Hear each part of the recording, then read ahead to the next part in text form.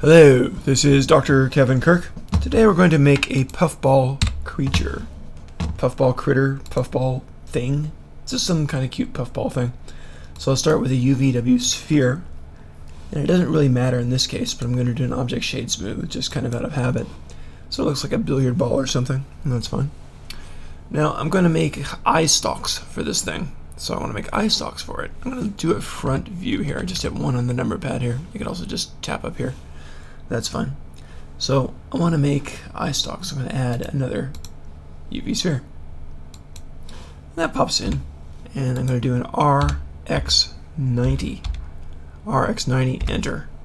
When I do that, it faces you, which is awfully nice. That's what I want. So yeah, I'm going to make the eye stalks out of this thing. So let's start coloring it. I'll go into the materials, do a new one. This will be the base color for it and part of the color of the beastie. So what colors do I want? I think I'll do blues, I guess. This will be a kind of a medium deep blue, I think. So that'll work. Make sure you can see it. Okay, so medium deep blue, I think, for the eye color down there. Now, I'm going to go to edit mode and give some other colors to this thing. I'm going to go and, you know what? I take back the blue. Let's have it be, no, that's not the blue, that's fine. Alright, so I'm going to hold down the Alt and kind of select, well, let's go up for faces, and select around some areas here. So I'm going to start to color this eyeball. But one thing I want is loop cut. I'm going to do it right here, just to have a better kind of a layout. And I'm holding down, I want the faces, holding down the Alt, selecting the ring here, and then Shift Alt, selecting, whoops, Control Z for that, select the ring here.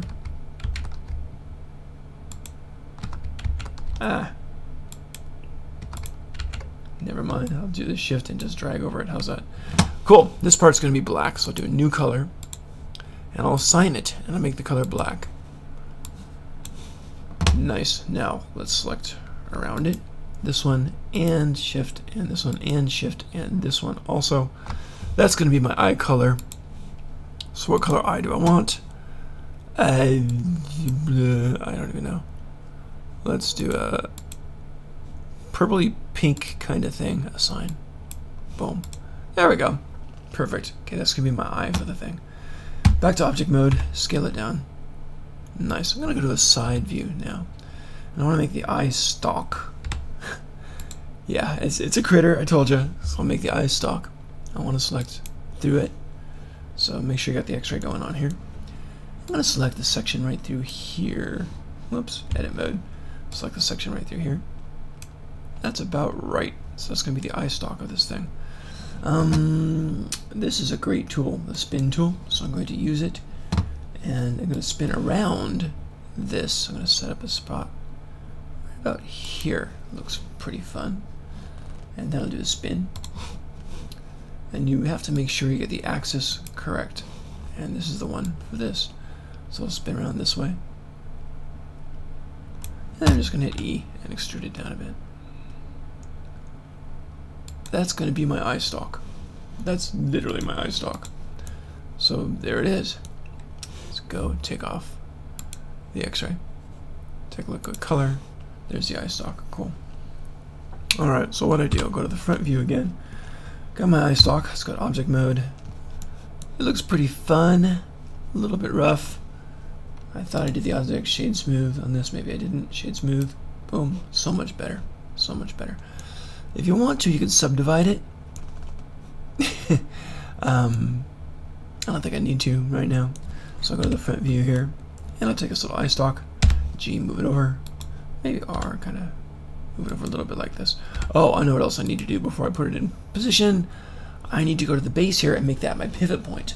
So I'm going to click on this here, which is the cursor. I'll set the cursor up to be at the bottom, there.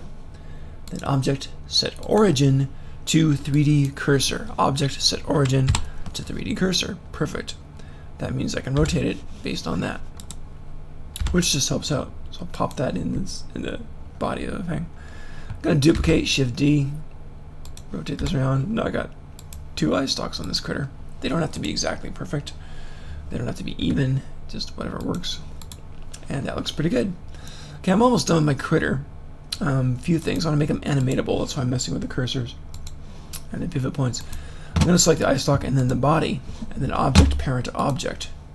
So object, parent, object, boom, and the eye stalk, and then the body with the other one, object, parent, object. That's pretty important because now I can grab the body, hit G and move it around, and the eyes go with it. So that's pretty cool. I know, it's too much fun. Alright, so that's a good thing. Now I need to make it furry because this should be a puffball kind of thing, and it needs to be furry. So here's how I'm going to make it furry. Let's go into, well, I'm just going to go into the particles here. So it's going to be a particle system, a brand new one with the body. But it's going to be hair this time. So I'll do hair. Ta-da! Reduce the length, unless you're really crazy. So reduce the length on that. Beautiful. Now, one of the best ways to mess with this is to go into children. There's a lot of stuff here. First thing is this interpolate. Boom, makes it look like a lot more hair, because it is. It kind of cheats and adds a lot more hair to it. So let's do that.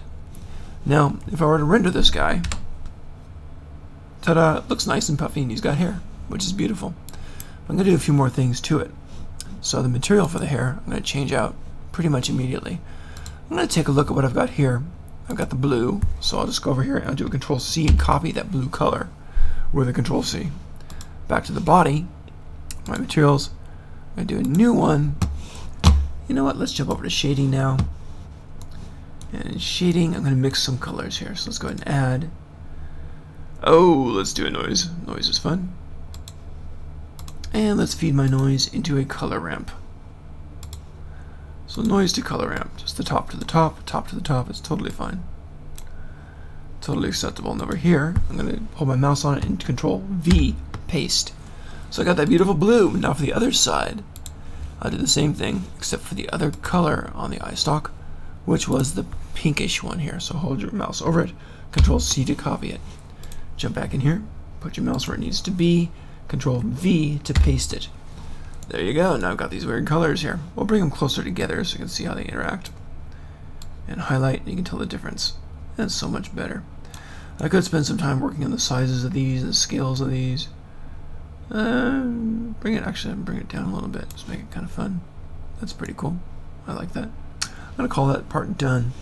Let's jump back to layout. Take a look at my layout. There you go. So that's my puffball so far. It's very cute, I think. Let's do a quick render test. And yeah, he's looking pretty good.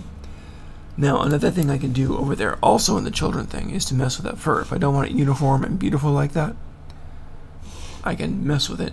So, over here in the particle system, under the children section, I can go over to the roughness and increase the uniformity and the size.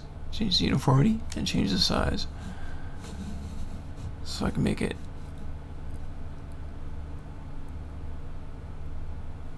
less uniform and adjust the size of it. From very tight to very spread out. I'll do kind of an in-between right there. Makes it still pretty tight. Looks pretty good. And see what I made. So there we go. Got some customized fur. I like my critter. That's pretty much it. So that's it. I'm making this nice little puffball critter. And he's good to go. Keep in mind, if I grab the body, hit G, I can animate him, hopping all over the place, whatever you want to do. There you go. Enjoy your little character. They're kind of fun.